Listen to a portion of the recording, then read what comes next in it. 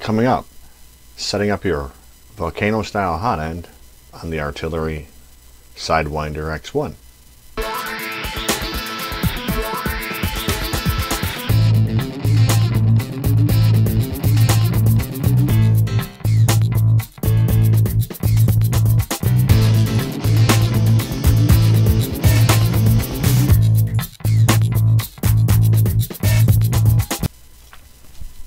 Hey everybody, SGT.TAZ here, and today I'm going to go over how to set up your volcano style hot end with direct drive and what you need to do to get it working right.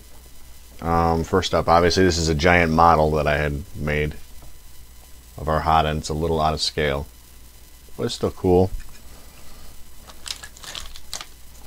It is also to hold my miscellaneous markers and pens. Eventually I'll post the model because I remixed it from somebody else's design because I wanted to make one for ours. So there's that. What I'm going to go over today is more or less how to set one up. As you can see, I have a large model of a standard hot end, not the volcano, but it works on the same premises. So you're going to have your nozzle, your heat break, and then obviously your cooling fins to keep the upper section cool as it's entering into the heat break to melt into the melting zone, which is in through here. So if you look at it, this is how you want it to be. Even with this is a Bowden type system, so the Bowden tube runs all the way through to the nozzle. So this guy here, which has got a little split in it, you see the gap I got in there? This Bowden tube runs all the way down into the heat break, through the heat break, and touches the nozzle. So what you want to do is you want to push this guy all the way down to the nozzle on your stock hot end. So in essence, you get no gaps, because if you get any gap in here, what's going to happen is you're going to get back pressure, and this is where you're going to get clogs. So let's see. Here is your standard volcano style hot end. As you can see, the Bowden runs all the way through the break, which is really tight, so I'm not going to pull it out, but you get the idea. What do you need to do? So this needs to be cut flush. The PTFE tube needs to be cut flush so it sits flat against the nozzle. See if I can get it in the camera. So you want it touching the nozzle and completing more or less the whole setup. So it's not have any gaps. It doesn't have any areas where your filament can ooze and pool up and cause you either poor extrusion or obviously the horrible clogs that you get when you don't do it right. Where the confusion comes in is guys upgrading to all metal. You're still going to need a PTFE tube, but it's going to be shorter. So on one like this guy here, how do you set that up? And what people don't really get is how to set it up on your hot end. So what I like to do, and I'll do this for you in a demonstration purpose, I normally take and drop everything, because that's how we roll. So you take your block like so. Here's your all metal hot end. It's hard to see, but you can see there's a short, shallow little section of tubing that has to go in there, and then your hot end is actually touching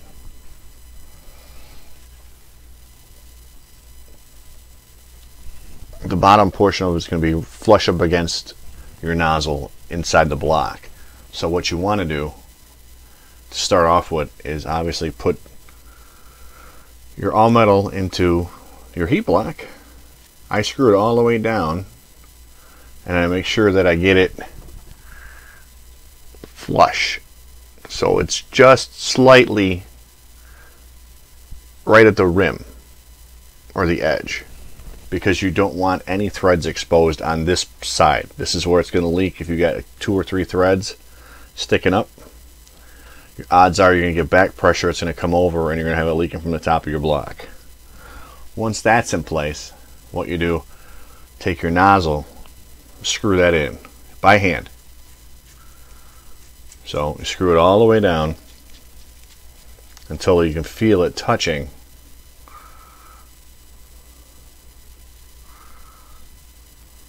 I don't have my glasses on, so bear with me a minute.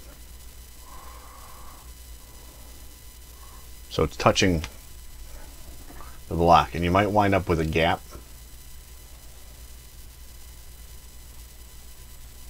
See how there's a slight gap? It's okay to have a gap there. Where you don't want the gap is on the inside.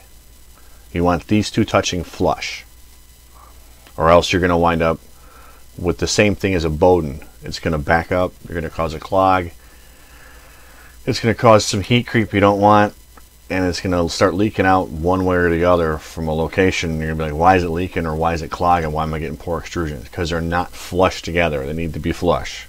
So when you're looking at,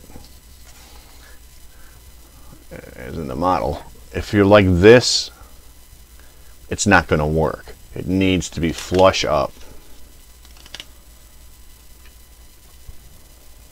So it needs to sit flush inside, touching each other.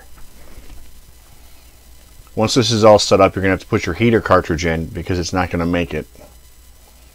Depending on what thermistor you have, if you have the cartridge style like this one is, where it goes in the side, so you have the screw and the hole, you're fine. You don't need to put that in yet. If you have the other style, I don't know if I got one laying around here or not. Probably not. The other one actually has like a cartridge that inserts into here and goes down. That you need to put in place because you're going to screw this up into your metal backing plate, which I'll show an image maybe over here when I get a chance to edit. That's going to require you to screw all the way up into it until it stops. You want this to stop at the very top, so it maintains this gap that's in between the block and your heat block and your hot end.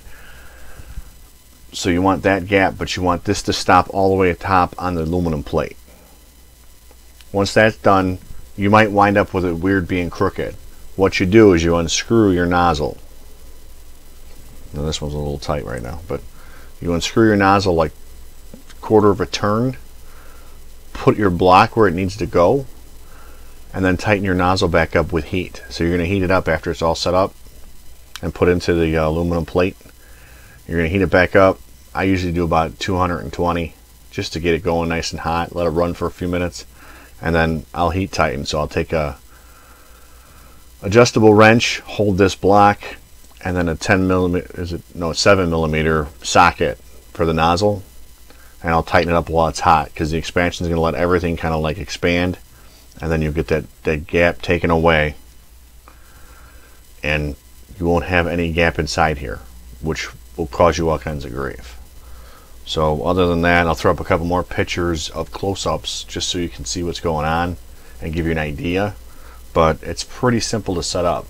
Now the very, very new version 4s of the Artillery come with a Kraken style heat break.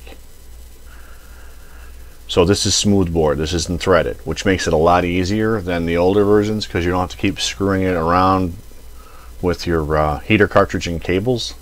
You're less likely to break them. But how you know if you have one is right over here. You'll see the plate.